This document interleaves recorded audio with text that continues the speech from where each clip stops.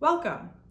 The Farmhouse Museum on Iowa State University's campus brings you this virtual program, Which Fork Do I Use? The Emily Post Institute on Children's Etiquette, in conjunction with the current exhibition, Growing Up Victorian. Great-great-grandson of author, advocate, and etiquette professional Emily Post, our program presenter tonight is Daniel Post Senning. He is co-author of the 19th edition of Emily Post's Etiquette and will present this program on changes in teaching children manners from the Victorian era to today. This pre-recorded virtual program will be posted on University Museum's YouTube channel through November 2nd. The two Emily Post Institute programs this semester are generously supported by Dr. Chad E. Harris, a BA from Iowa State in '01. Thank you so much for joining us this evening. Hello. My name's Daniel Post Senning, and I am an author and spokesperson for the Emily Post Institute, and it is a pleasure to be with you today. The topic for today's talk is dining etiquette, and more specifically, how we teach dining etiquette to children. So in order to do that, in service of that idea, I want to do a review of contemporary dining etiquette. But the broader context for today's talk is looking at how dining etiquette connects to the Victorian era and how we taught children dining etiquette in the Victorian era, and maybe how that etiquette has changed, but also how that teaching process has changed over time since the Victorian period all the way through the modern era. And what I'm going to be referring to today is the contemporary time, or today. Now, as I mentioned, we're gonna look a little bit at Emily Post's life, and then we're gonna make a transition. We're gonna get really into the nitty-gritty, the details of dining etiquette. So we have a lot to cover. Without further ado, I'm gonna be working from a slide deck, and I want to start by sharing that with you.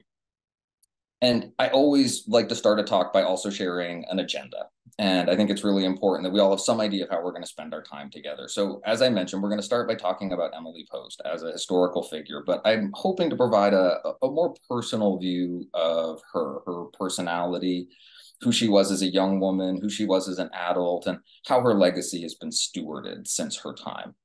We're then going to transition. We're going to talk about dining etiquette essentials, things like the table setting, utensils, manners for specific courses, and some specific and particular etiquettes for the end of the meal.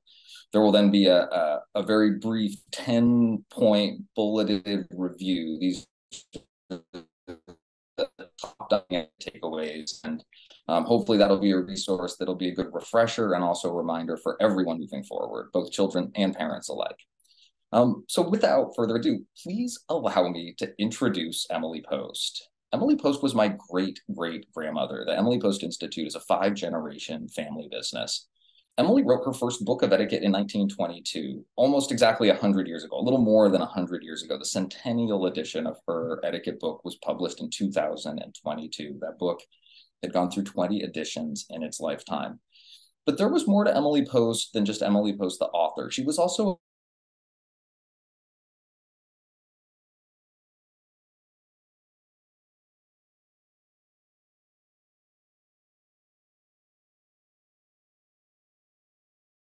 Eleanor Roosevelt, the honor of that Emily Post operated. And it's a little bit difficult for people today to fully understand the type of celebrity that could be achieved as an author. Maybe J.K. Rowling is one of the sort of contemporary examples that might give some sense for the kind of notoriety that she achieved through her writing, the type of popular appeal that she had. She was the arbiter of social standards and conduct in America from the time that she published Etiquette till the end of her life, and was really a remarkable woman. But I want to start the story, since we're talking about the Victorian era, children, teaching etiquette to children, with Emily Post's childhood. I'd like to start with her youth, which was very firmly planted in that late Victorian era. She was born in 1872 to her parents, Bruce and Josephine. Bruce Price was her father. Her mother was born Josephine Lee, took her husband's name when they were married. They lived primarily in Emily's early life in Baltimore, but they moved to New York, where they spent time in Emily's childhood between both Tuxedo Park and Bar Harbor, Maine. We're going to talk a little bit more about that. In the pictures that you see in front of you, you see Emily with Josephine, her mother, and also in a family portrait, very Victorian in its composition and look and feel. But it's really the relationship with her father, Bruce Price, that I want to emphasize and focus, particularly as it relates to her as a child. There's no question that her mother was an indefatigable woman, a hard-charging and very careful planner, very competent businesswoman. And Emily learned a lot from her mother. There's no question that the way she conducted herself as a career woman later in life was something that she had definitely learned and acquired personality trait that she had learned probably from her mother. But in her childhood, it was her father who she doted on and who doted on her. She was a daddy's girl. They were incredibly close. Now, Bruce Price was a man of some note in his own regard. He was an American architect who moved his practice from Baltimore to New York. When he arrived in New York, the first major commission that he received was for a planned residential development called Tuxedo Park. There was a tobacco baron named Pierre Lolliard who owned a very large property outside New York City. And it was the land and the hills around a large lake. Apocryphally, the name of the lake was Pawtuxedo in Native American language. And that word was contracted, and people referred to the lake and the area around it as Tuxedo and Tuxedo Park. So this is a picture of the social club at Tuxedo Park. And the idea behind the development of Tuxedo Park is that there would be planned homes, cottages that were in and around the lake that would allow occupants to escape from the city in the hot summer months without going as far as Bar Harbor or to the coast. They could stay nearby, but also be in a green space where they could fish. If they like to hunt, they could hunt, but they could exercise, be outdoors, have fresh air, and live in their cottages, 6 and 7 bedroom homes that were also designed by Bruce Price. And it was a very successful development, and a lot of New York's high society ended up living there. Emily's father received a couple houses there as a commission for his work. So Emily grew up in a house in Tuxedo Park and later was given a house in Tuxedo as a wedding present by her father and spent her early married life there as well. Emily was from a working family. Her father was an architect who worked to support himself and his family. She was not an owner of a large amount of capital. She wasn't the 1% of the 1% of her day, but she had exposure to that world. She had exposure to that world through her father and through the social club and through her connections and relationships at Tuxedo Park. It was a world that she was intimately familiar with. So now I want to talk a little bit about some sartorial history. A little chicken or egg question for you. I'm curious if anyone out there watching this right now knows already what came first, the tuxedo or Tuxedo Park? Because I've talked about the origin of the name, you're probably guessing that Tuxedo Park came first. So how did we end up with a garment called tuxedo? And are the two related? They absolutely are. So the King of England at the time, I believe he was a Henry, would invite Americans who were visiting him for dinner to come to dinner informally. He would say, you don't need to get dressed in your full tails every time you come out to eat with me. If we're in the castle, you can wear a regular jacket, a regular dinner jacket, tailless coat. And he would send them to his tailor to get one made because usually they weren't prepared for that type of dress or that type of occasion. When those same Americans adopted the same fashion back in the States, when they went to the social club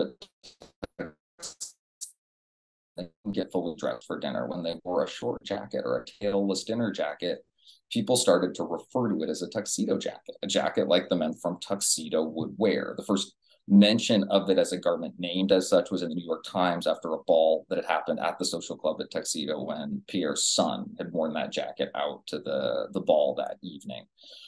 I think it is really, it's fun to know the origin of the tuxedo, but it's also really illustrative about etiquette. What was once an informal option when you didn't want to get fully dressed for dinner is now considered one of the most formal garments that we have. America's great contribution to global formal wear, the most formal outfit that many people will put on in their entire lives, started off as an informal option when you didn't want to get dressed for dinner. What a vivid reminder of what a moving target etiquette can be and how the standards of one time both in form and shape, standards from another time, but are also different, how they're related, but also how they evolve. And I think this is something that's really important to keep in mind as we think about dining etiquette in particular and methods for teaching dining etiquette to children. Some other signature projects, very recognizable buildings that Bruce Price was responsible for: the American Surety Building. It's on the lower tip of Manhattan on the corners of Wall Street and Pine. If you've ever been down there or visited the Trinity Church, or if you are planning to go and the Trinity Church is on your list, if you're standing looking at the Trinity Church and you turn around, the building that you're now facing is the American Surety Building. They've since stacked more stories on top, but the lobby is a historic landmark. It will never be changed. And the facade for the first 11 or 12 stories of the building remains as it was when it was originally designed. So this wasn't one of the tallest buildings in the world. This was at a time when people were building buildings taller and taller all the time, but it was definitely an early tall building in Lower Manhattan. Probably the most recognizable project that Bruce Price was responsible for was the Chateau Frontenac.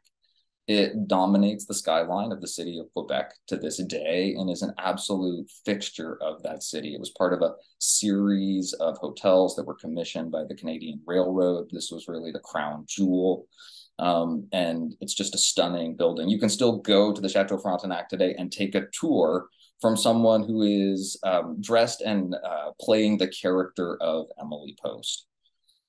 I mention this because Emily was by her father's side. She didn't have a formal education in the way that we think of it today, a formal academic education, but she was incredibly fortunate in that she had access to her father's world. There is no question in my mind that if she had been a boy at the time, if she'd grown up to be a man, that she would have pursued and followed her father's footsteps into a career in architecture.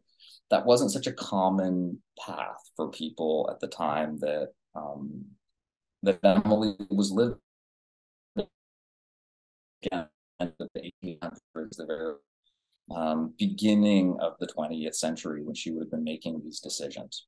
Now, I do think that Emily applied her intellectual inheritance from her father, who had an incredible sense of proportionality and right use, a man who designed buildings both for the spaces they occupied and the functions that their occupants required of them, to her area of agency, the social sphere. Emily was a social architect, and she was incredibly adept at identifying the systems and structures that supported the human relationships that operated all around her. And really, the navigating of those relationships was in many ways seen as her job and her role at the time.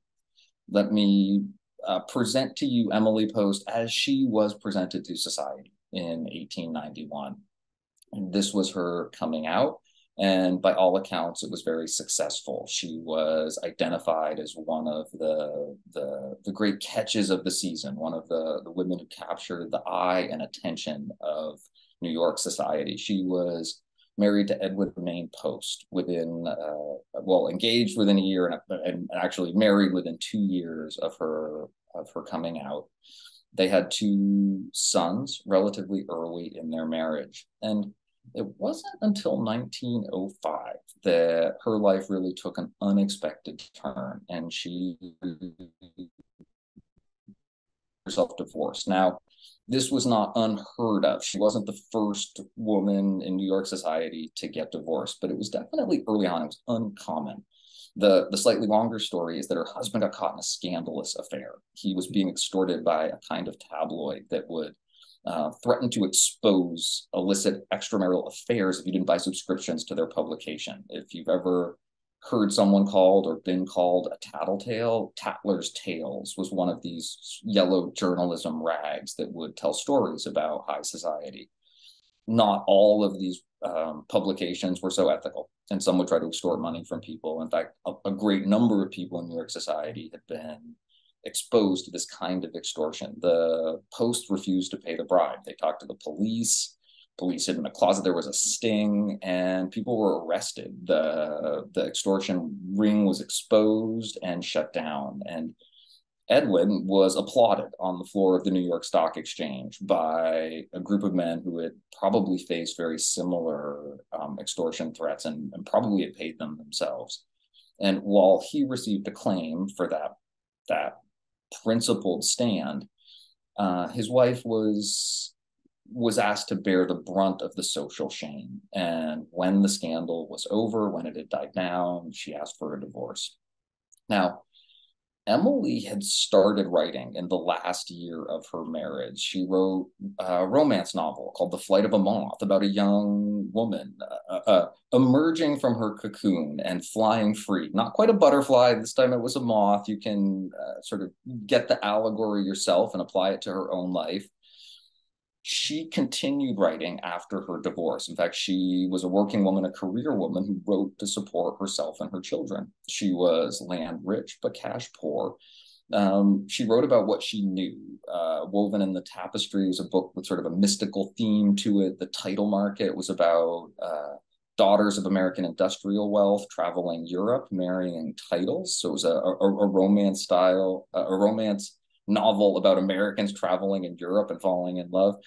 Not great literature, good reads, great for Emily Postophiles if you're curious about it. But she really started to make her mark when she transitioned to nonfiction. And her first work of nonfiction was a book that I love telling people about. It's called By Motor to the Golden Gate. It was written in 1916 about a cross-country road trip she took in a custom Mercedes touring car from New York City to San Francisco.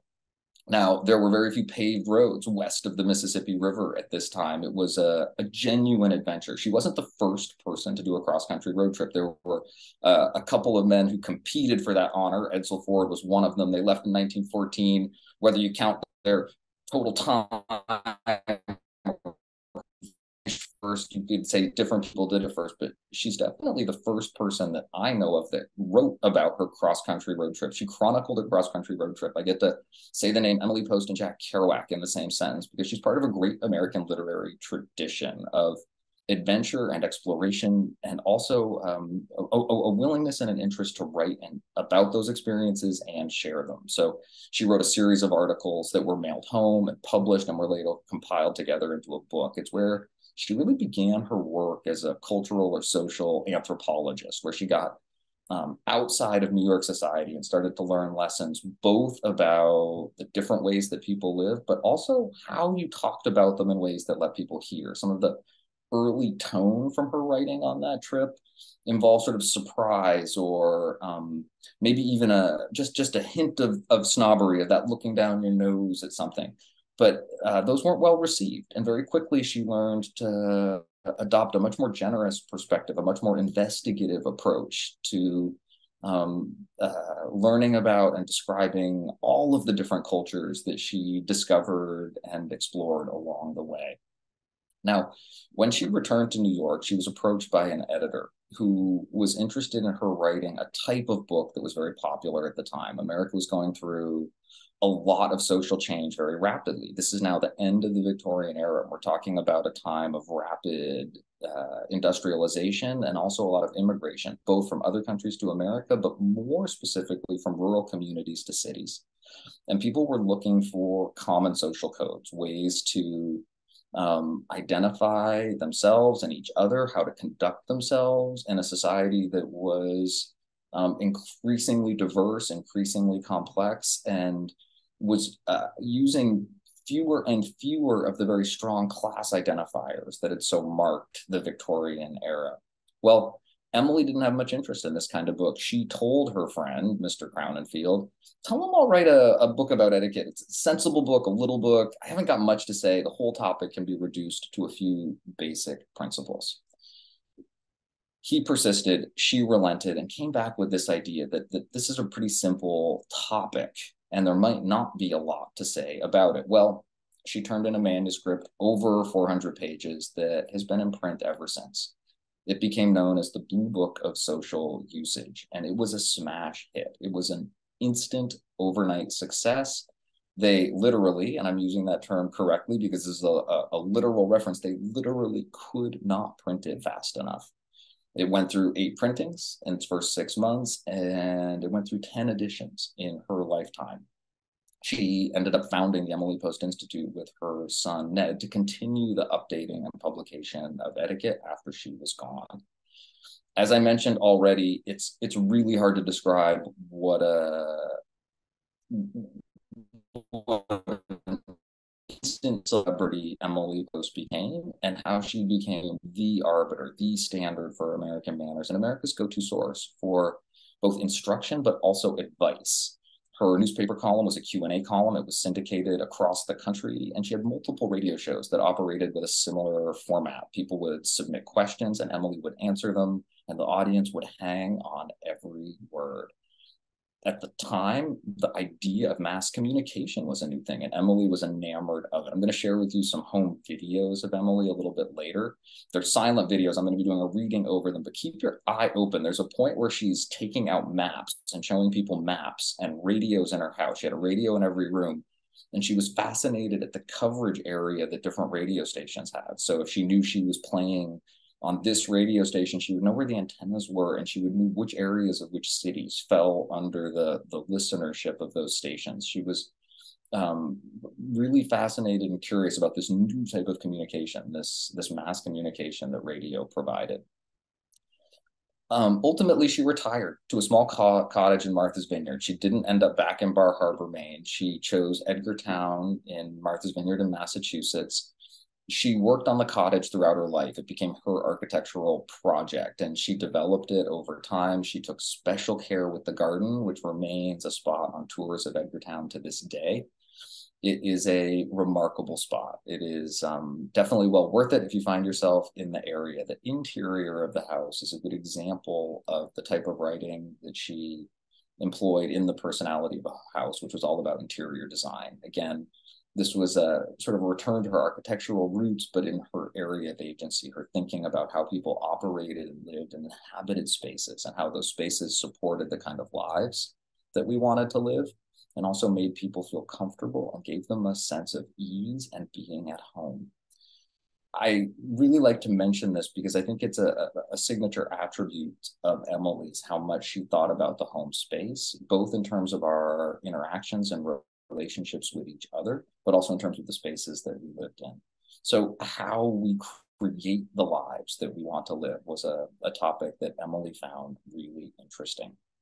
Now, this is a picture of Emily, how I think many more people most likely picture her, a matronly figure who took care with the people around her and offered and imparted wisdom that often comes with age. And it's certainly true that after writing and thinking and speaking about etiquette and representing it nationally for many, many, many years, Emily developed the ability to really turn a phrase. She could talk about these things and describe them in ways that were very effective. But that clarity of vision that she approached to write a book about etiquette, the idea that it could all be reduced to a few simple principles, I think is really important. And I think it served her well over a long career. And we can see it still in the way she talked about etiquette at this time in her life. She said, whenever two people come together and their behavior affects one another, you have etiquette. Etiquette is not some rigid code of manners. It's simply how persons' lives touch one another. There is a very human perspective here. This is someone who, while immersed in the architecture of our social lives, all of the rules and social codes and expectations that allow us to function as communities and civil societies.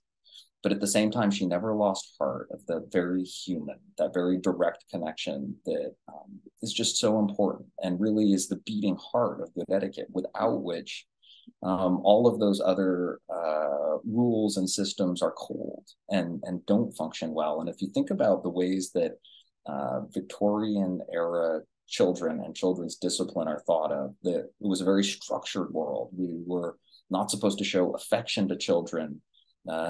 Providing a disciplined environment was really considered the key to providing children with the tools that they would need to be both successful but also functional and happy adults. And I think this is an impression that often creates a sense of coldness. And I don't think that is entirely true. In fact, I in thinking about Emily and her close relationship with her father, wanted to share with you a couple readings from a book that Emily published. You probably saw it on the list of nonfiction in 1940, called Children Are People. And this is the book that Emily wrote for parents and teachers about teaching etiquette to children. And I want to offer you what she wrote, just the first two paragraphs of the opening chapter, which is titled You and Your Child Together.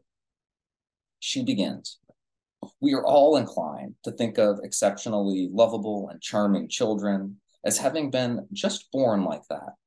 And it is true, of course, that inherited qualities, when excellent, are the highest of assets. But the particular traits which, taken together, produce a completely enchanting child are 9 times out of 10 the result of enchanting training. The typical confidences and reticences of a little child are suggestive of the surf breaking on the shore. They start coming toward you gently, quite far away, gather momentum, and then hurry forward on the crest of a high, curling wave of delight or surprise or wonder or teasing, and then suddenly draw out and are covered up and gone. Plainly, then, training that is to entice the confidence of such a child is not to be practiced by means of orders shouted down by one in authority at a small person that he must not do this and he must do that. The training that produces an enchanting child is an adventure embarked upon with a comrade who walks, a comrade who smiling says, come, let's do this, or let's go there together.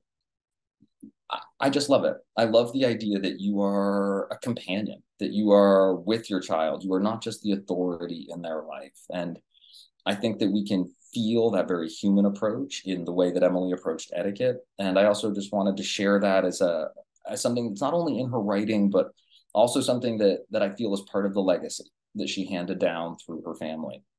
So Emily started the Institute with her surviving son, Ned, or Edwin Post. Her other son, Bruce, died of appendicitis at age 31 early on in his architectural career. It was one of the great sadnesses of Emily's life. But Edwin also had a son. His son was William, or Bill Post. I knew him as Poppy, and he married Elizabeth Post, and she was the steward of the tradition. She wrote as Emily Post while I was growing up. I called them Mud and Poppy. And people have asked me, was it ever awkward growing up in the Post family as a child? Did you ever feel nervous or ill at ease or scared about expectations in the Post family?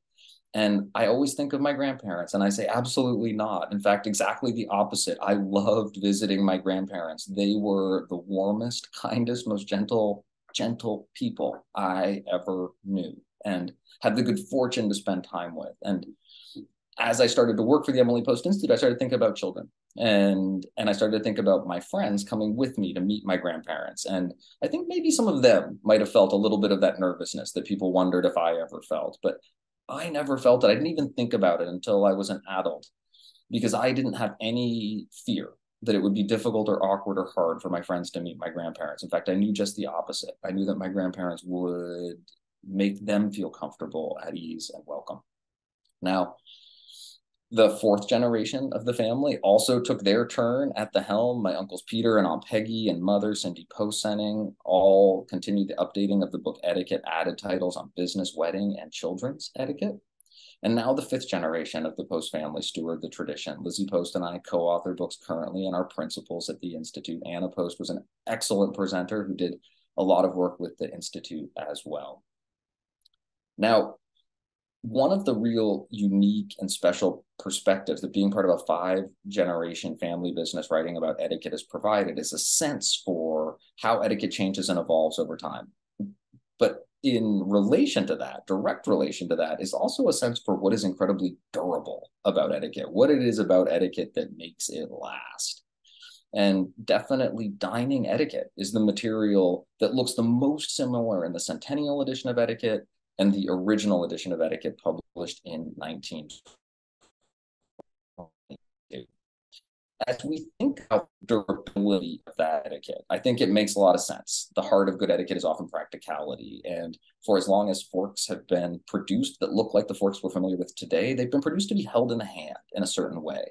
A knife has always been an implement that has a sharp edge that you needed to take care with and have control over. So how you use and hold a knife is something that people have practiced and thought about and done many, many, many, many times for many, many, many, many years. And the likelihood that that you will reinvent this process in a revolutionary new way is not likely. These are some of the most durable manners within a particular culinary tradition or within a cuisine. Table manners stay remarkably consistent over time. Now, the origin of the table manners that are described in Emily Post etiquette really come from that Victorian era. And in thinking about the ways that we generationally transfer information, and also how particularly this information that's so durable was transferred between the Victorian era and the early modern era that followed. Remember, Emily wrote in 22, between the two world wars, really parallels in many ways a lot of the challenges that we're facing today, 100 years later, as we leave what many people call the modern era and into something that is more contemporary or even unnamed yet. We don't know exactly what we're calling this era of technological innovation and infinite connectivity that we're all living in now, but really emerging into as a society. And I wanted to share with you, while some Emily Post home videos play, the introduction to the Children Are People book. And what you're going to see is Emily with her grown son and her child grandson playing at the beach. So they're going to return home. I've included a little bit of early footage, some of the only footage we have of Emily Post actually eating herself. And then at the end, you're going to see Emily playing at her house in Martha's Vineyard with her great grandchildren, sort of firmly in the 1960s, when the modern era is really sort of firmly happening and maybe even starting to wane, but we can see a plastic ball. We can see the future coming as well.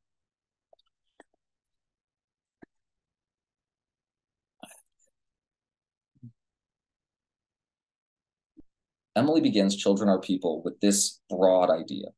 For a long time, I have listened without protest to the opinions of certain moderns who have convinced themselves that the home training of yesterday was all wrong, and that the parents of today have alone laid out the course that is right. But I never did think so.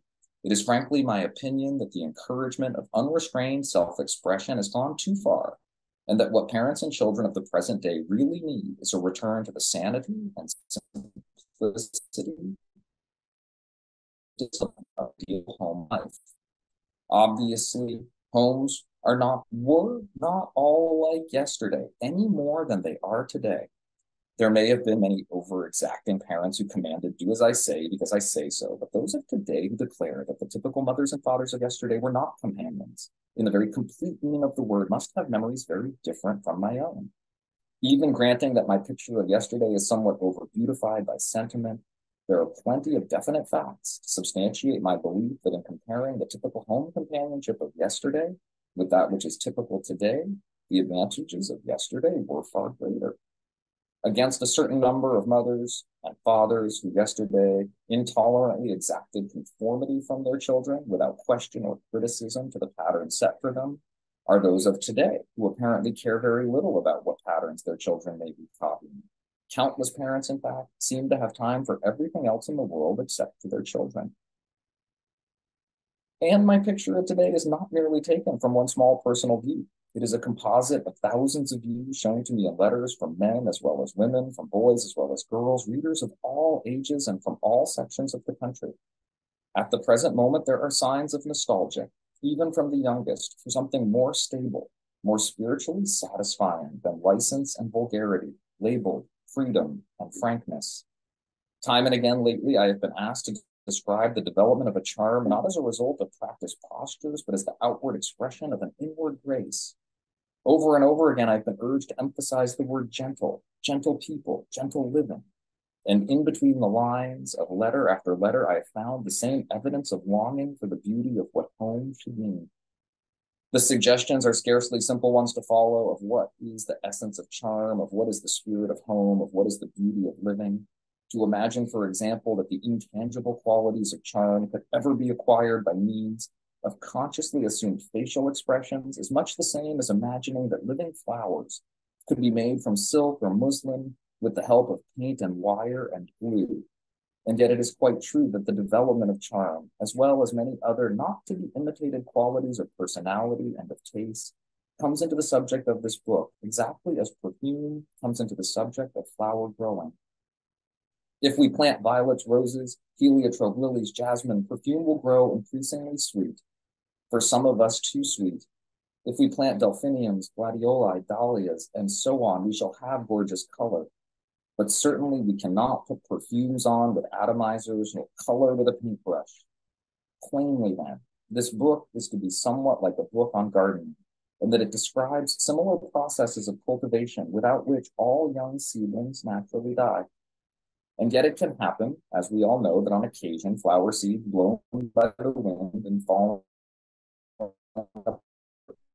babies with cradles or any of the tender care the cradle implies have by means of their God-given force grown to perfect maturity. But as a usual thing, the flowers watched over by a skilled gardener and the children watched over by skilled parents have far greater perfection. This question of skill has an indefinite meaning, although it is usually the result of long practice in addition to training. There are occasional gardeners and parents whose natural knack, as we usually call it, produces perfect results. But just as flowers bloom for those who wisely understand and patiently supply their needs, so too does wise understanding, known by the name of comradeship, bring to full flower the heart and mind of a child. I just love this very human approach. I see Emily balancing ideas of the importance of tradition and structure, but also ideas about freedom and exploration. And she mirrors and thinks about these two concepts as the structures and systems of the past that we want to carry forward, functional things that worked for us, but we don't want to fall prey to throwing them away and just proceeding in an undirected and unsupervised direction. Although it can work, she acknowledges every once in a while those flowers do bloom, but with that stewardship, with that guidance, with that experience, she thinks that your chances of success grow. At the same time, she cautions, she says, don't think as we look back for what is good, for what is important, that it was a cold time, that the way that those manners functioned was somehow not human or was overly impersonal, but that really the ways that our charm becomes fully inhabited, the way that we are seen as a bright and light and vigorous person, come from innate qualities, not from the aping of certain gestures or expressions. Now, this is asking a lot. This is asking a lot of us as people. It's asking a lot of us as parents as we teach very durable etiquettes and dining manners in particular to children. Now, why do table manners matter? Why are they so durable? Well, it's maybe the most important social ritual that we participate in. Now, if you are interested in a deep dive on the importance of dining as a social ritual, there is a book that I cannot recommend highly enough. Margaret Visser's The Rituals of Dinner is both a deep dive in terms of its philosophical exploration of the importance of dining and the ways that it functions socially, but it is also just chock full of some of the best examples. And for those etiquette aficionados out there, for those dining etiquette enthusiasts for whom the children's content in this video is going to seem very basic, very remedial, and intentionally deep dive the details. Her is there for you, and she's absolutely remarkable. Please don't miss, for real fans, Margaret Visser's The Rituals of Dinner. Now, table manners also give us confidence. Knowing how to navigate and participate in such an important social ritual is fundamentally important. And as my Uncle Peter loves to say, eating is an inherently gross activity. There are some combinations of liquids and solids that we need to get transferred from a plate, a cup, or a bowl in front of us into our mouth, masticated, chewed, and swallowed. And we need to do all that while we're maintaining the polite company of others, maybe even engaging in conversation. Now, one of my favorite Emily Post quotes and one of my favorite Emily Post pictures. I don't care what fork you use, she said, after a particularly long day of answering a lot of correspondence about which fork do I use and how do I set the table. She was really much more interested in the relationships that went on at the table and how they were sustained and maintained. Now, the ending of this quote that isn't on the slide is that what matters is that they use a fork. Because Emily also said to let anyone see what you have in your mouth is repulsive. To make a noise is to suggest an animal. To make a mess is disgusting. And I can affirm for you that in the dining etiquette chapter of the children's book, there is an etiquette kindergarten There are some early baby level instructions on how to hold utensils and how to navigate the place setting. In fact, that information in the original book Etiquette, the big book of etiquette, was all included in an appendix called Etiquette Kindergarten. Once you get to grown children who Emily has a reasonable expectation that they're at a stage of social and physical development where they can hold their utensils, they can sit at the table. Her prime directive, her absolutely most important advice, so important that she puts it in all capitals as a 1, 2, 3 bullet list, which she never does in her writing, is to not talk with your mouth full, to chew with your mouth closed, and even to try to chew quietly. That if you can hear what's going on in someone's mouth as well as see it, that is also off-putting, and off-putting in a way that is really important. Now, I like to linger here for just a minute because it starts to speak to something that I think is critically important and that those fans of the Victorian era will understand, which is that the aesthetics of the table matter a great deal. And they matter more than just in terms of the picture that they paint, but they matter in terms of the story that they tell. When we set a table and all of the places at the table are set in the same way, we are communicating things about the equality of the people that are dining, that we are coming together and meeting as equals on a fair playing field where everybody is treated the same. There are no kings and queens. No one is sitting on a special chair or throne up higher than everyone else. No one is served food that is better or prepared differently than the other people at the table. Now we're going to take today's food and dietary restrictions. Those that actually a topic for contemporary or current etiquette, but one of the reasons it's such a big topic is that it challenges some of the core aesthetics of the table, which is that everyone is treated the same. And that's communicated just by how the places are set and the places that people sit and how they sit at the table. Now, there are also very practical reasons for having standards that maintain that order. One, that it maintains that order, it shows respect for it. But also, if you think about hygiene and cleanliness and core table manners like washing your hands before you come to the table, well, we've just gone through a social distancing pandemic where hand sanitizing and washing up, particularly before you come and eat and feed yourself, has been re-emphasized, but it is always true that observing those traditional etiquettes of staying clean, staying neat, using utensils to eat your food, not your fingers if they're provided, and staying clean at the table functions. It functions both to maintain the order, but it also functions hygienically as people share food together in this very important social ritual where we come together to share food. There are also certain risks associated, and how we avoid those risks, acknowledge them, and minimize them for the benefit of each other. It's a very important part of our table manners. It's going to help us navigate a lot of really difficult situations where there isn't a particular manner that applies.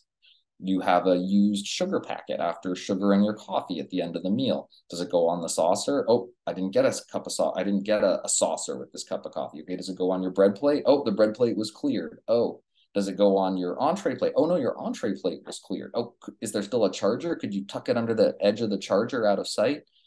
I'm going through a list of things that you could do one after another that might or might not be options that would keep the table neat and clean. The one thing I do know, even if I don't know which of those types of options is going to be best based on your circumstance or situation, that crumpling that thing up and tossing it on the floor or onto the place of the person next to you are bad answers. There are definitely wrong answers to that situation, and figuring out which ones are wrong and which ones are right in terms of the options in front of you, thinking about basic aesthetics, thinking about core manners like chew with your mouth closed, keep your hands clean, and how those might apply to decision making in other areas is a big part of developing an approach to table manners that is really effective, because there are going to be things, there are always the it depends situations that emerge, and figuring out how to navigate them and navigate them well is key to having really excellent table manners. Another thing that's really important is knowing the role that you play at the table. You could be sitting in the same chair, eating the same meal, and have very different expectations of yourself depending on whether you're the host or the guest. So how do you know you're the host? Well, the meal's happening in your house, you cooked it, you bought the groceries, or you sent the invitations. If you're dining out, the host should also know that they're going to be expecting to pick up the bill. So you want to invite clearly. You want to let people know everything they need to participate and participate well. You then want to plan ahead and confident when the event or occasion arrives. Ultimately, your mood will set. People will forget whether the roast beef was well prepared or overdone. They will remember the warmth and generosity of your company. Make guests feel welcome. As a host, you can have a little checklist running in your head. You want to greet people when they arrive. You want to introduce people who don't know each other to each other. You want to check in periodically about how people are doing or whether there's anything that you can do as a host to make the experience better. So same chair, same meal. But as a host, you might say to yourself, I'm really going to make an effort to scan around and touch base with everybody at the table before I get too deep into conversation with the person just sitting next to me. Be flexible and gracious. Accidents will happen. Mistakes will be made. How you handle them says more about you probably than how you handle your successes. Finally, be appreciative. Thank guests for coming and for any gifts that they've brought. There are reciprocal expectations for a guest. You want to RSVP immediately. You want to let people know if you're attending, and if there's any other communication that's an important part of the host-guest dance, it's best to approach it as part of the RSVP. Be on time. Once you've agreed to come, show up on time.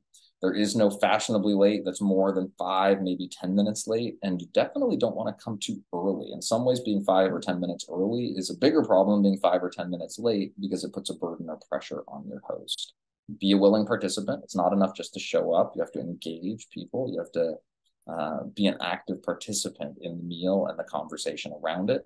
Offer to help when you can. It won't always be accepted. In fact, it often won't be, but now you've done a great job of participating and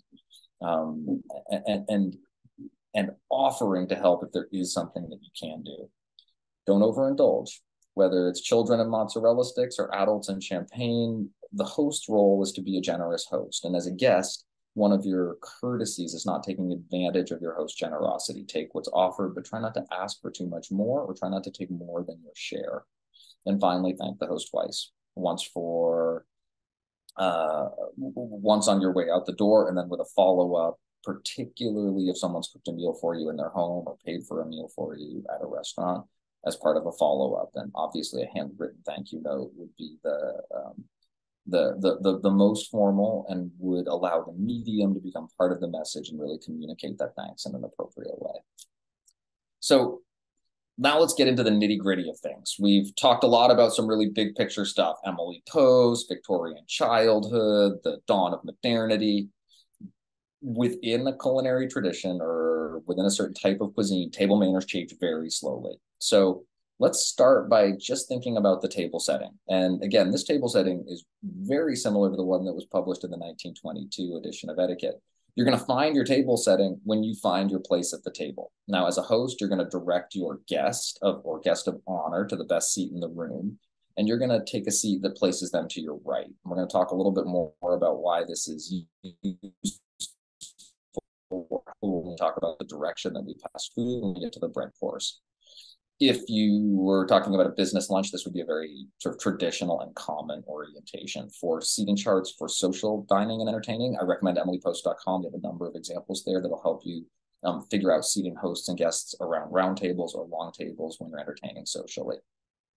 So the table setting itself is actually a bit of a roadmap, and it's a roadmap for the meal that you're likely to encounter. There are utensils that are provided that are really designed to facilitate your eating. So the utensils that you're given are going to give you some clue about the eating experience that's likely to follow. Now, I had trouble with my rights and my lefts growing up, and I did not really effectively learn how to set a table until I joined the Emily Post Institute full-time in 2008 and started teaching these programs. And I learned one of the tricks that we teach children for learning how to set a table, which is that if you can spell the word forks, you can remember how to set the table. F is for forks. Those come first. They go on the left. O is for the plate, directly in the center in front of you. To the right, that's the lowercase r, come the knives and spoons in that order. So F for forks, O for the plate, right come the knives and spoons in that order. If you can remember to point the blade of the knife in toward yourself or your own place setting, that's the less aggressive, more moderate, modest approach to setting the table, and is viewed as correct. If you remember to keep the blade of that knife pointed towards yourself, both when you set the table and when you set the knife down in resting position, you're going to be in great shape. Rule of inches for spacing. You want things in parallel lines and you want them symmetrically spaced. The rule of inches says to leave about an inch of breathing room between the edge of the plate and the silver, between the silver and the bottom of the table. For five-star dining or dining at West Point, there are specific measurements for these distances, but in reality, for most social entertaining, for most restaurant tables, they'll be set based on the spacing of the table, whether the edge of the table is rounded or flat. But what you're looking for is a sense of order and harmony and uniformity in terms of the way the places are set next to each other and the way the elements of the place setting are organized in relation to each other. So now you know where the plates are going to go, where the utensils are going to go. The napkin might be on the plate in front of you. It also might be off to the left of the forks as well. Now, what about your bread plate and your drink or water glass? Well, if you can remember what lowercase b's and d's look like, you can remember that if you hold your hands up together, and I'm, by the way, contractually obligated as an etiquette instructor to do this every time I teach dining etiquette, put your index and your thumb together in a circle. Take your other three fingers, point them straight up in the air. Now, on the inverted results of a recorded webinar, they're not going to be exactly correct. But if you look at your own hands, you're going to see that there is a lowercase b in your left and a lowercase d in your right. And whether you do them up in front of you, lap at the next table that you find yourself at a wedding, you will know that that is your bread plate there, even though all the place settings are mashed together, and that is your drink or water glass on the right-hand side. Now, dessert silver might be found at the top of the plate with the handles pointing towards the side of the plate that utensil will resolve to when the dessert course happens, or dessert silver might be brought out at the end of the meal. BMW is an old British trick for remembering bread, meal, water. I really like B&D because it goes with me everywhere, but a little nod to the Brits and to Debrett's, our sister organization over there in England, on the BMW mnemonic for remembering bread, meal, water as well. So the table setting at the start of the meal I mentioned is going to be a roadmap, and this roadmap is telling me that I can anticipate about a 4-course meal. And the way we're going to use utensils throughout the course of the meal, we're going to work from the outside of the place setting towards the center. So in this particular case, we're going to get a soup course first. We're going to use the soup spoon to eat the soup course. So that's starting from the outside of the place setting. Course is served, use the spoon. When that soup is cleared, the spoon will be cleared with it, leaving a salad fork and knife on the outside of the place setting. When the salad course is served, we're going to use the salad fork and knife. Those will be cleared with that course, leaving an entree fork and knife. After the entree is served or the main course is served, that will be cleared along with those utensils, and the dessert silver can be slid into place to be used for the dessert course. 4-course meal, 4 sets of utensils should work very nicely for eating the food that you're served. What if you're talking about a more formal meal? What if you're talking about a meal with a more elaborate place setting or many, many, many more courses? Well, do not worry, the same rules apply. You're still going to work your way from the outside of the place setting towards the center through successive courses. Now, Emily Post was responsible for something that we call the rule of 3. And the idea behind the rule of 3 was that you would never set more than 3 of any kind of thing on the table at a time. The etiquetteer talk that preceded this on the YouTube channel that I can't recommend highly enough talked about the rule of 3 as it applied to dessert liqueurs that were served after the meal, that you would only ever present 3 at a time, that doing any more than that would just be excessive and unreasonable. Well, the rule of 3 also applied to the utensils that were set on the table. So even if there were 7 courses that required forks, you would only set 3 courses worth of forks on the table at a time.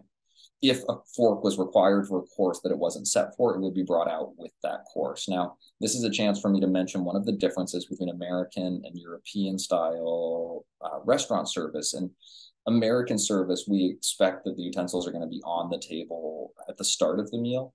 In European style or continental style service, the utensil for the appropriate course is brought out with that course. So if you do find table with more courses than you have utensils, really don't worry. There's nothing designed about the way a meal is served to trick or confuse you. The utensil that's appropriate for the course will either be brought out or presented to you when the time is right.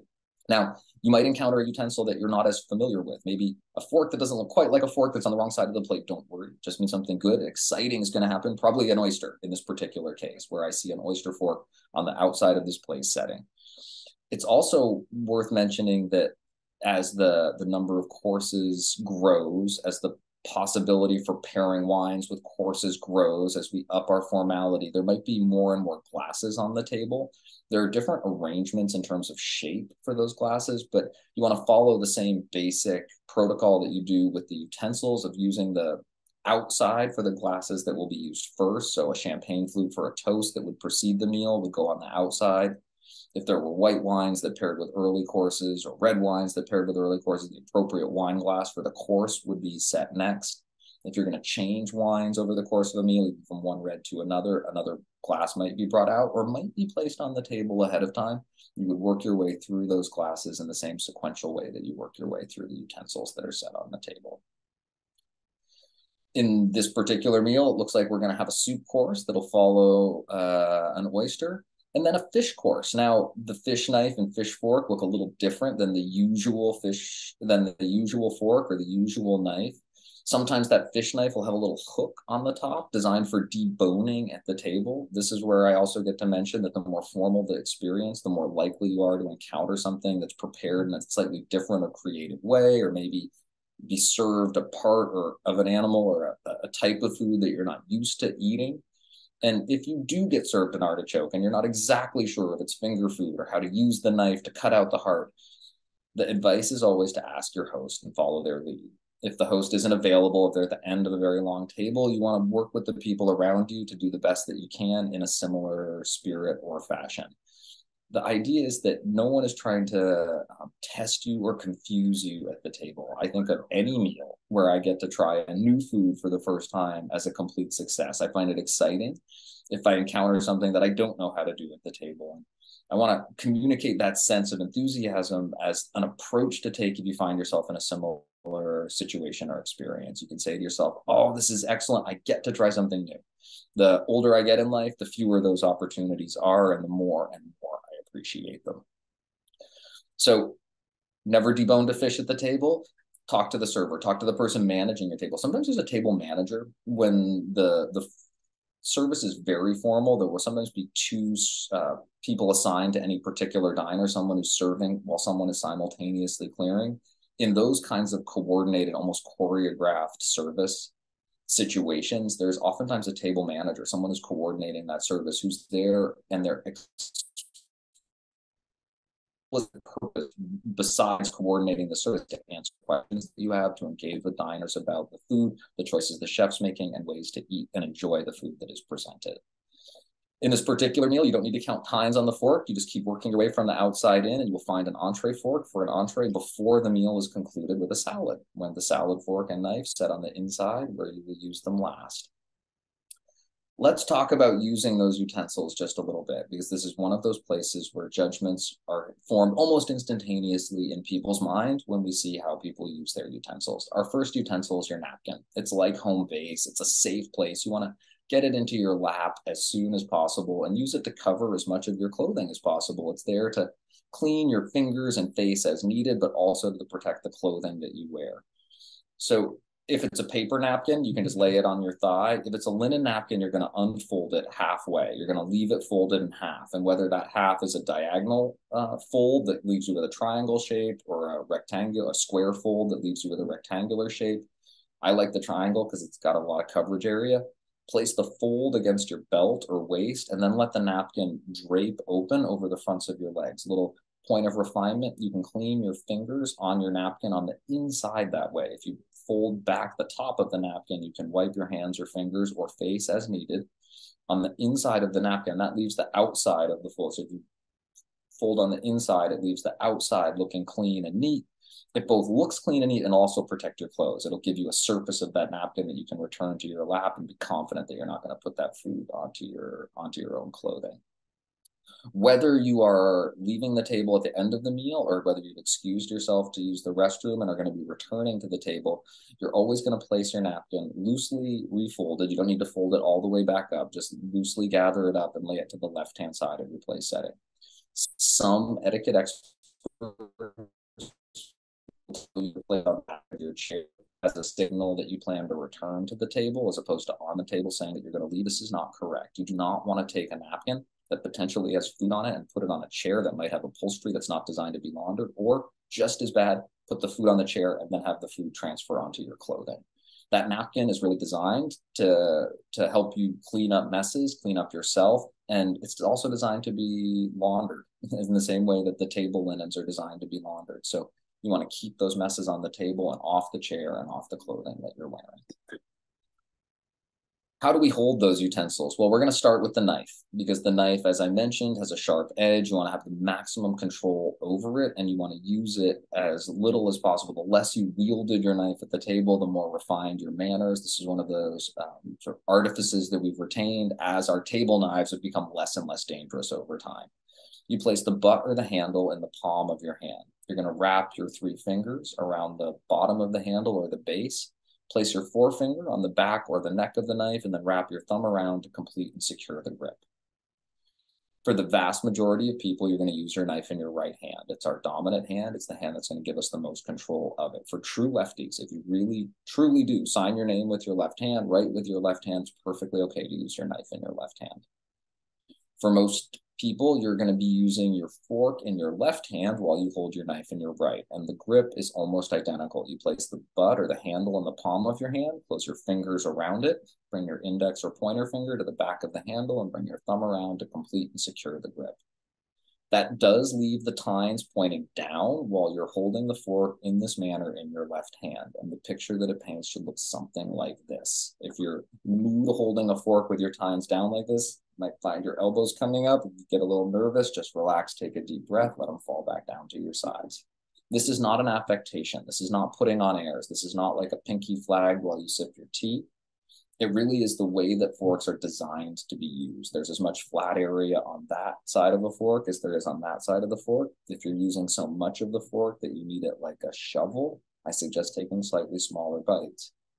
Now, in the continental style of dining, the fork stays in the left hand to bring the bite to your mouth. In the American or zigzag style of dining, the knife is set down after the bite's been cut, and the fork is passed from the left hand to the right, and the grip changes. So when the fork moves from the left hand, when you've got a knife in your right, to the right hand, and it's being used solo, the grip changes to the same grip you would use if you were writing with a pencil. Now you keep the grip effectively the same and turn your wrist over. You've now got a grip that gives you the same dexterity that you need to cross T's and dot I's, but you've got it in your right hand so that you can pick up peas and that last little bit of mashed potato.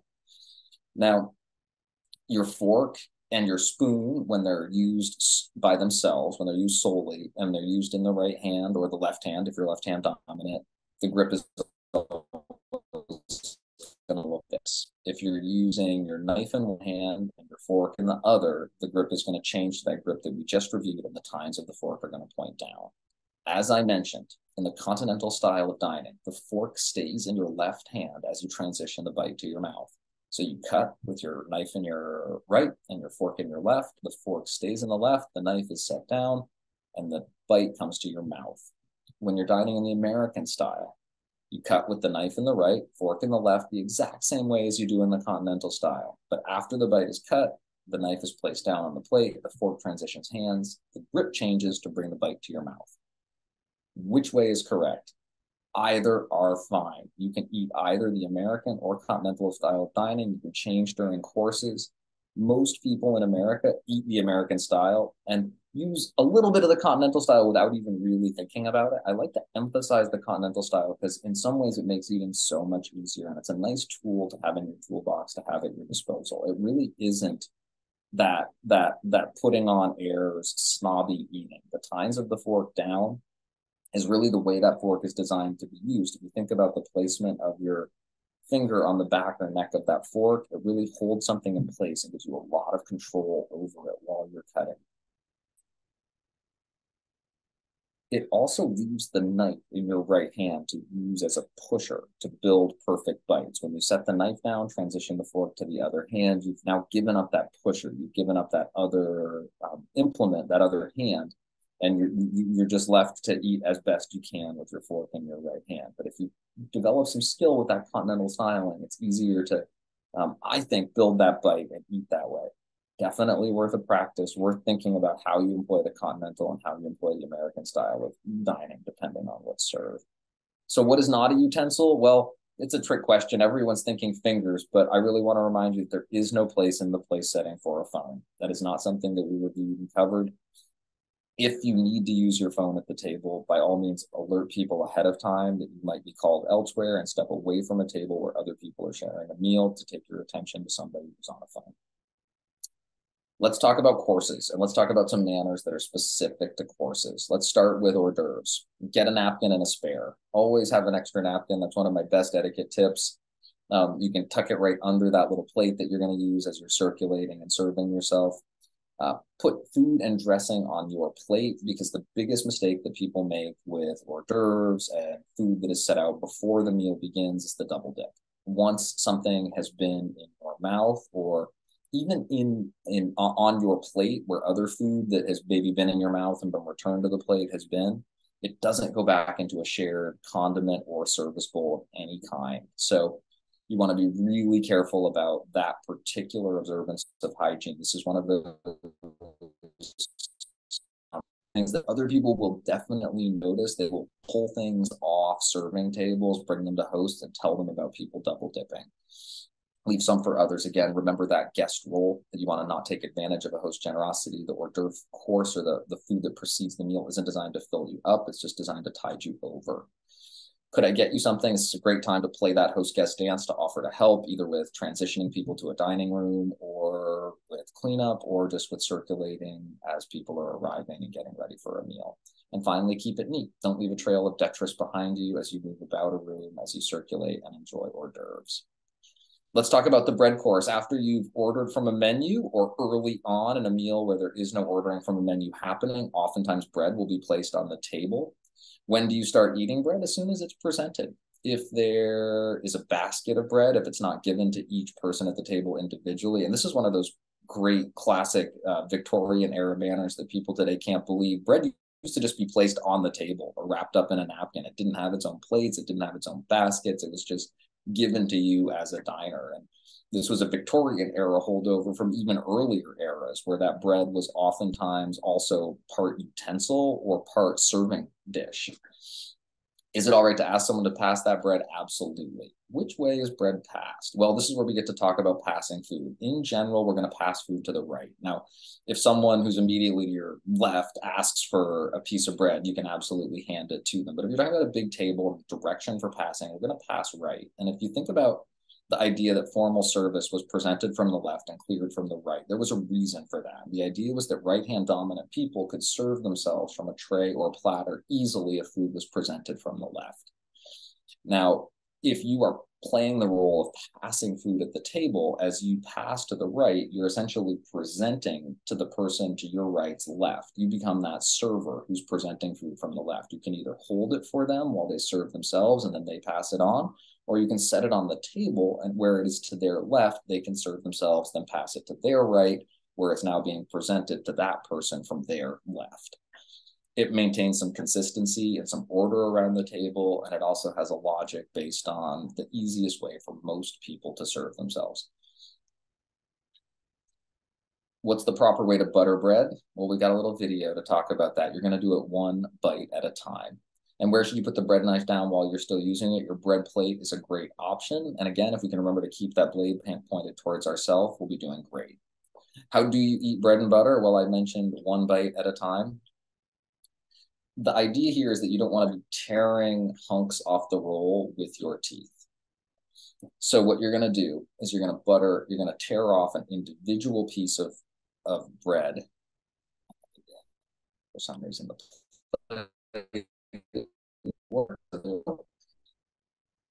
you're going to tear off a bite-sized piece. You're going to butter it from a pat of butter that's been placed on your butter plate.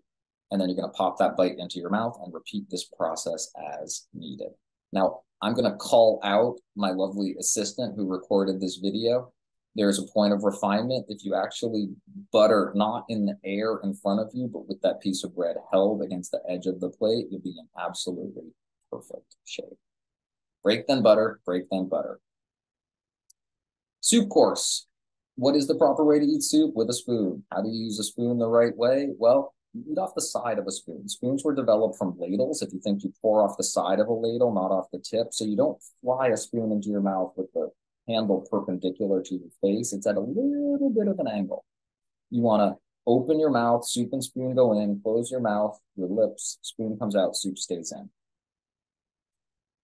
Is it okay to tip a soup bowl? Absolutely. You tip it away from yourself. Where do you put a soup spoon down while you're still eating? Well, if it's a wide, shallow bowl, it can sit in the bowl. But if it's in a cup or a higher dish with a saucer, you want to lay it down on the saucer so you're less likely to knock it. What if your tie is falling in your soup? Well, this is where I get to talk about posture at the table just a little bit. If you're leaning so far over your soup that your tie would be dangling into it, that is going to be a reminder to sit up straight at the table. Now, there was a Victorian era standard that when you were at a meal dining with others, your back didn't touch the back of the chair that you were sitting in. The idea was that you sat on a chair, not in a chair. I really recommend trying it. I don't want everyone to walk around rigid, stiff as a board, feeling uncomfortable and out of place. But take a little notice of the difference between the way that you engage with the people around you. If your back is in the chair versus if you're sitting up straight with head on top of shoulders, shoulders on top of hips. It brings your attention to the table. It makes you available and open to engage in that polite conversation with the other people that you're dining with. It's a really important way that you can check yourself and stay engaged at the table at all times. Now, realistically today, it's not an expectation that everyone has of themselves or others. And if your back touches the back of the chair, it's probably not that big a deal, but it's a very, to me, interesting traditional manner that can give us some real cues about ways to engage ourselves and ways to bring ourselves fully to the table and that experience of sharing food with others. The clothing that we wear is oftentimes an indicator of the types of expectations that we have of ourselves and others. And as your levels of formality go up, both in terms of food presentation, but also in terms of attire that you find yourself wearing to the table, those are clues that you want to start to stick more firmly to the structures and expectations for table manners. One of the examples I give is that a suit is designed, or a jacket is often designed, so that you don't bring your elbows above your shoulders. You want to keep your motions relatively calm and restrained. You want to occupy the space that you're operating in. There's an old expression that nothing good can happen at the table with your hands above your shoulders other than bringing food to your mouth. And this is a reminder to keep hands out of hairs, ears, eyes, nose, mouth, obviously, if you can help it, that you want to use those utensils. But it can be so reassuring, so comforting, such a familiar gesture to tuck hair behind the ear that we can find ourselves doing it unconsciously. And just taking a moment to formalize our thinking about posture and how we hold our bodies and conduct ourselves at the table, I think is a really important part of table manners and goes as far towards creating the impression that we want to create as almost anything else that we can do at the table besides holding utensils correctly. So how do we eat soup? I want to get into that tipping of the soup bowl and the dipping of the soup spoon and using the spoon correctly. So I kind of left a little bit for the video. Now, the little mnemonic, the little rhyme that people remember is to dip away, drip away, tip away. So you don't want to be shoveling the soup towards yourself, particularly because definitionally, when you put that soup spoon down into the soup, there might be some soup clinging to the bottom of it that's likely to drip. And it is okay to clear that drip on the side of the soup bowl, but we want to do it on the side of the bowl that's away from you. So you dip away, scoop away, clear the drip away on the far side. And if you were to need to tip the soup bowl to get that last delicious morsel of soup, you want to tip it gently away from yourself as well. So that's dip away, drip away, tip away. Now, I had been teaching these dining etiquette talks for a couple years, starting in 2008. And when I started teaching, I changed my own habits. I had never thought about which way I dipped my soup spoon. I was giving this advice. I started doing very consistently the dip away. I was amazed at how quickly it became an ingrained habit and something that I don't even need to think about these many, many years later. But that process actually happened very quickly for me. So soup course, we've got a bunch of very important manners, actually. We were thinking about posture at the table. We're thinking about the option of leaning forward a little bit to close that gap between ourselves and the edge of the table, but not leaning so far forward that we start to hover over our food. It gives me one other chance to talk about a point of refinement. The idea at the table is that you can use those utensils to bring the food from your plate to your mouth successfully, that you don't need to take your mouth to the food in order to eat it. So you're not going to hunch over your food. And this is where we get to talk about elbows on the table a little bit. The only mention of elbows on the table that Emily has in her early editions is that you don't rest your elbows on the table or wrap an arm around the food that you're eating while you shovel it into your mouth. She actually thought it was a lovely and charming posture for someone to rest the form on the table and lean forward in a conversation when they didn't have utensils in their hands. She thought it created a charming portrait of a woman to rest her form on the table and lean forward. The French have a great expression. They say toujours, quelquefois, jamais. Always, sometimes, never. And it gets applied in different circumstances in different ways. But at the table, the French expression is meant to indicate that you always have your hands in sight. Sometimes rest your forearms on the table, never your elbows. So the idea is that you always keep your hands in sight. European continental style dining, you don't recover your hands to your lap. That is completely acceptable in American style dining, but be aware it's a difference between American and continental style dining, and probably would have been an expectation of Victorian era more than it is today, that you generally, as a sign of courtesy, kept your hands in sight and resting on the edge of the table. Sometimes that could be the forearm, but never propping yourself up, and definitely never resting with a utensil in your hand. In fact, that's the turn of phrase. Emily's early book, she describes this long table of aristocrats with their elbows perched on the table, gesturing with their silver, and it looks like clothing flapping on a clothesline, hung out in the breeze. Just a remarkable image. The salad course is going to come next in this particular meal. How do you eat those pesky cherry tomatoes? Well, you now know how to use your knife and fork as a pusher so you can hold that tomato in place while you spear it. You also want to remember to close your mouth so it doesn't shoot out. I used to think this was silly advice till I was sitting at an etiquette dinner. I bit a cherry tomato and it squirted out onto the table, and I said, I'm never going to skip this tip ever again. What do you do with the olive pit or anything else you want to remove from your mouth? Well, this is one where there's a Victorian era rule that said it goes out the way it went in, which meant that if you ate it with a knife and fork, you put that piece of gristle right back on the edge of the fork and brought it down to the edge of your plate. If it was an olive pit or finger food, something that you ate with your fingers, then you could take it back out with your fingers and place it down on the edge of your plate. Now, there was a lot of discussion between the fourth and fifth generation of the Emily Post family about whether or not we should go with the traditional rule, it goes out the way it came in, or whether we should acknowledge the trend that had developed of people shielding with their hand and taking something out and putting it on the edge of the plate with their fingers.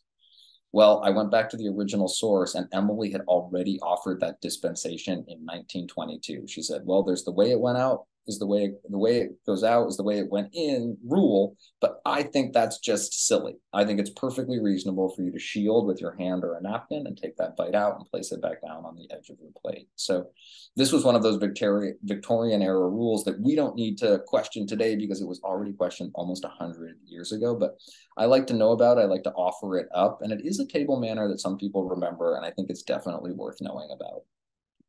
If you have two forks and only one knife, what you do with the knife when you're finished with the salad, well, you can always place it on your bread plate. That's a great place to take anything that has gotten messy in you don't want to return to the table. And it's also always okay to ask for a fresh knife. If you've used a knife for one course and there's a new course coming that is not being demanding or asking too much of a server, particularly in a restaurant situation, to have a clean knife for a clean course. If the salad has large leaves, do you cut it all up or one piece at a time? The salad course, it's okay to cut the whole course up with a couple big cross hatches. That's those wedge salads or those new very popular whole leaf romaine Caesars. You got to break that lettuce all up right at the start. You used to not cut lettuce. There was concern about the silver and silverware being tarnished by the vinegar and salad dressings. We don't have those concerns so much today. It's perfectly acceptable to use a knife with a salad course, even if there is dressing. If you drop a fork, you want to resist all of your best and better urges and not find yourself on the floor bringing it out or helping someone out by bringing it back to the table. Once something has been down on the floor, you want to leave it there till the meal is over or till someone who isn't dining at the table is able to clear it and move it away. it's not easy. You want to resist those helping angels that are the better part of our nature, and particularly as a guest when you're wanting to help your host, or even as a host maybe wanting to clear it or get it removed as quickly as possible.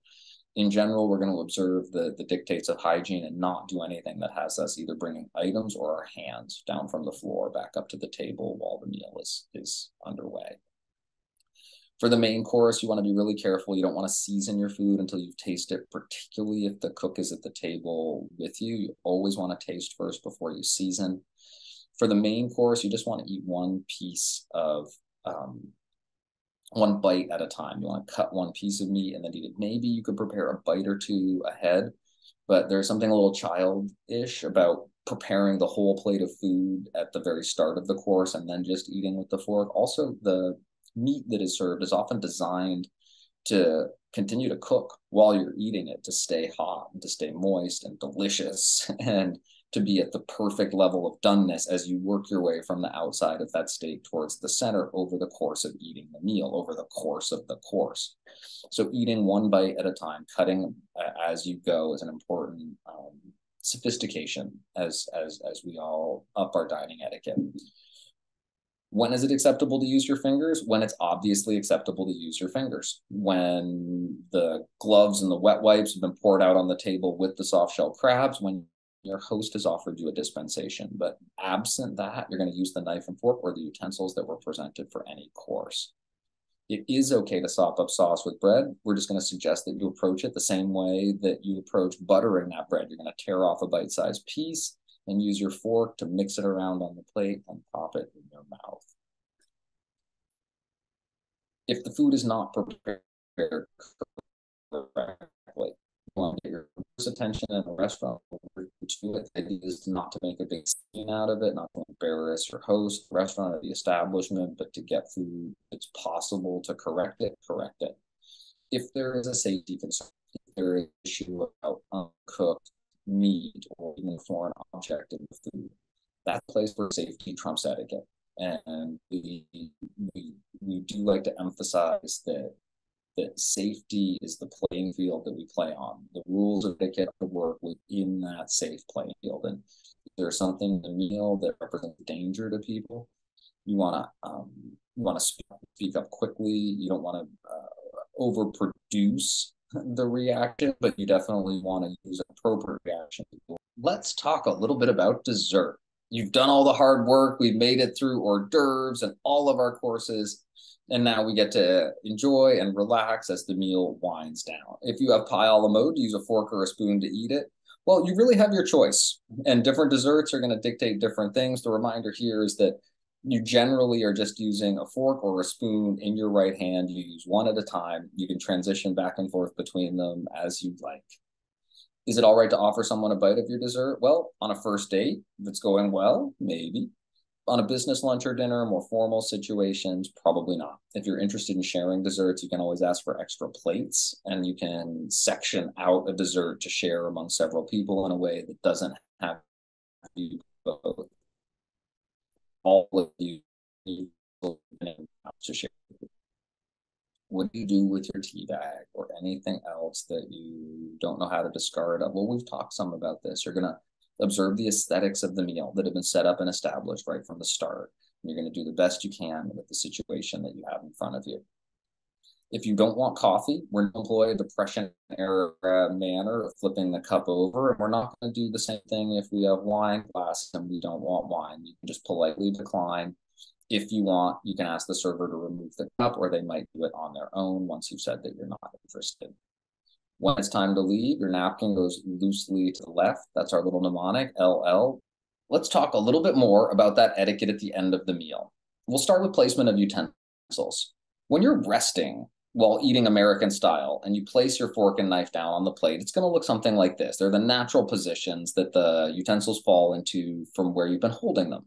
During continental style, it's probably going to look something a little more like this.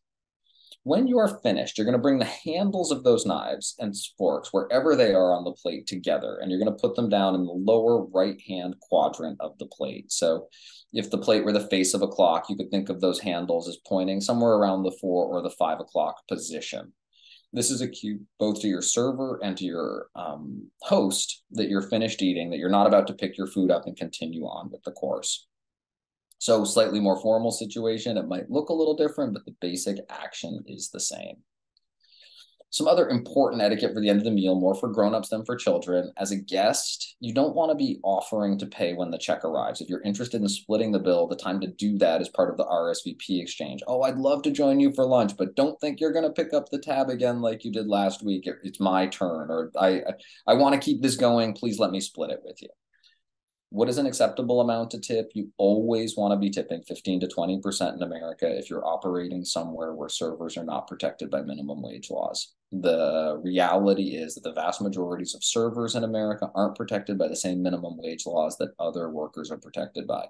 If you live in a state that treats the minimum wage for servers differently, you have a lot more latitude in terms of how you think about tipping. It's still a great way to show appreciation for good service, but the decision making isn't as firmly established between the 15 and 20% that the tip is expected to be in places where servers are not protected by those minimum wage laws.